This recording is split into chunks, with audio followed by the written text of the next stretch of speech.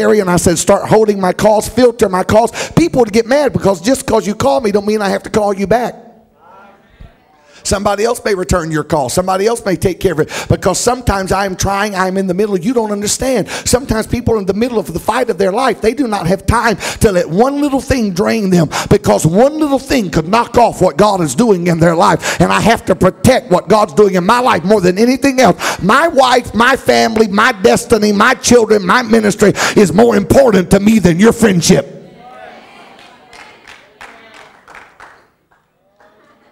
Really? That's why Jesus, you say Jesus was love. Then I know he was. That's why he told the Pharisees, you're like whitened sepulchres full of dead men's bones with love. Number 4. Is this all right? We're almost through. Hallelujah.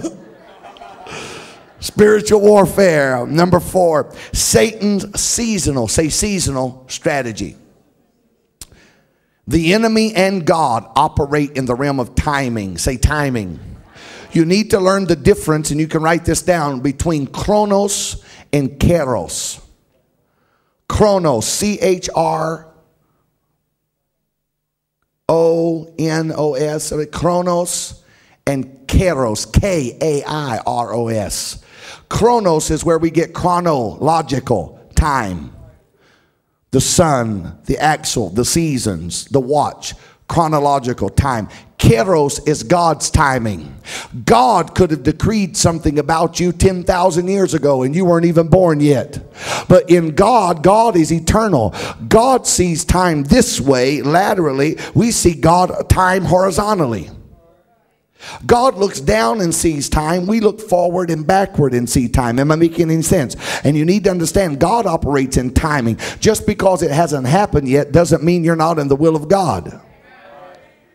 I've had people say, oh, the Lord called me to China, or the Lord called me to Africa. I'm going to be a missionary. I'm going to go buy a ticket. And I look at them and say, do you speak Chinese?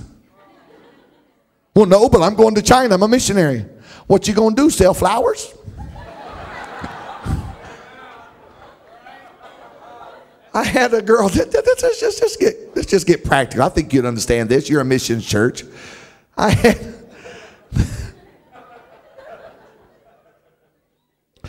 this guy last week. It's the pastor's son. The pastor took me aside and said, my son wants to talk to you. And he told me his burden for this foreign country. It's an exotic foreign country.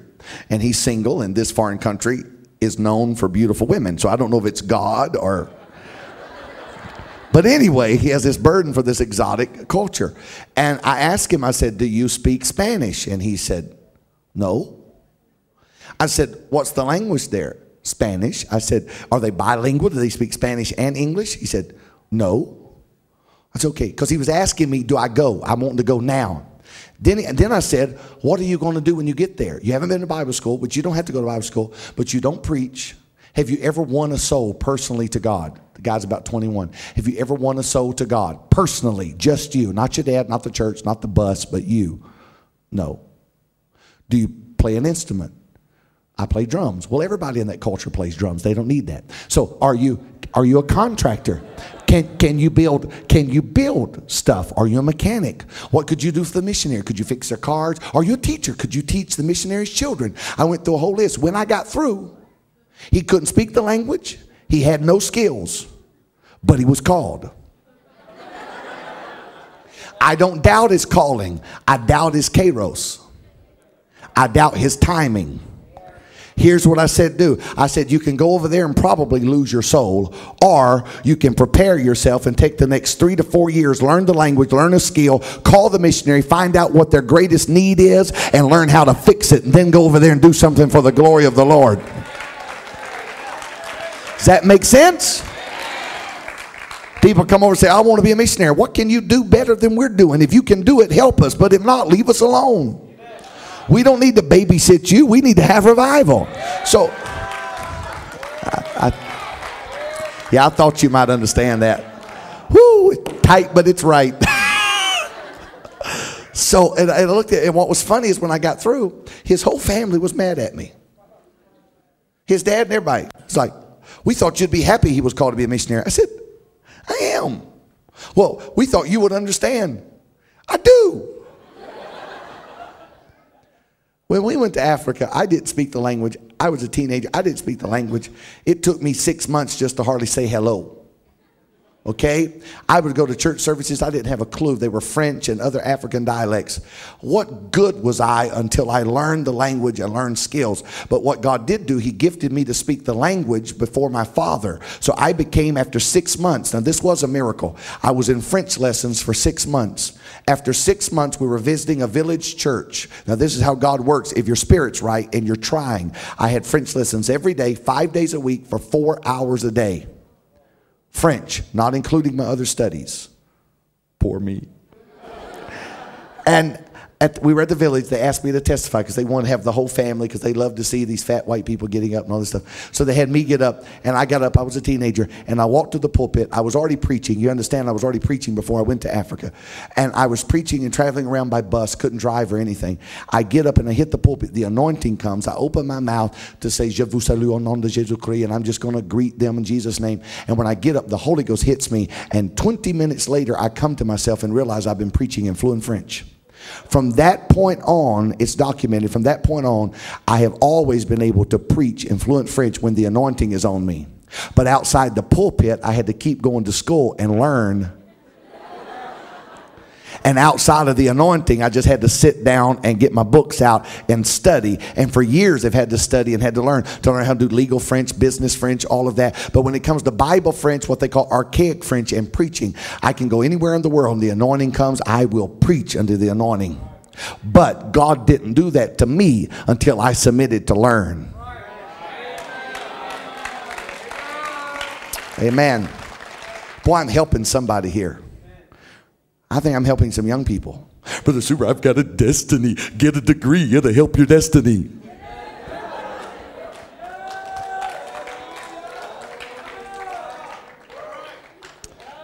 You loved me before today. These people loved me before today. But after today, it's bad. I don't know what's going to happen.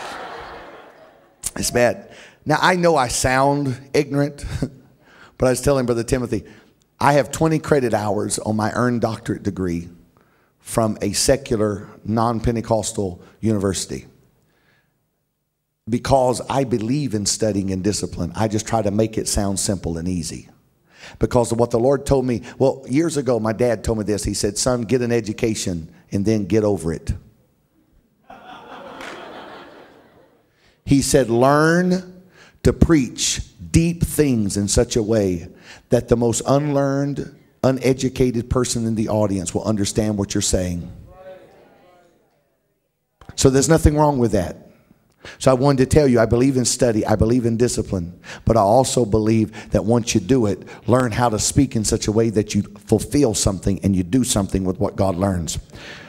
Luke 4:13, when the devil had finished all his tempting, he left him until, listen to what it says in the NIV, he left him until a more opportune time.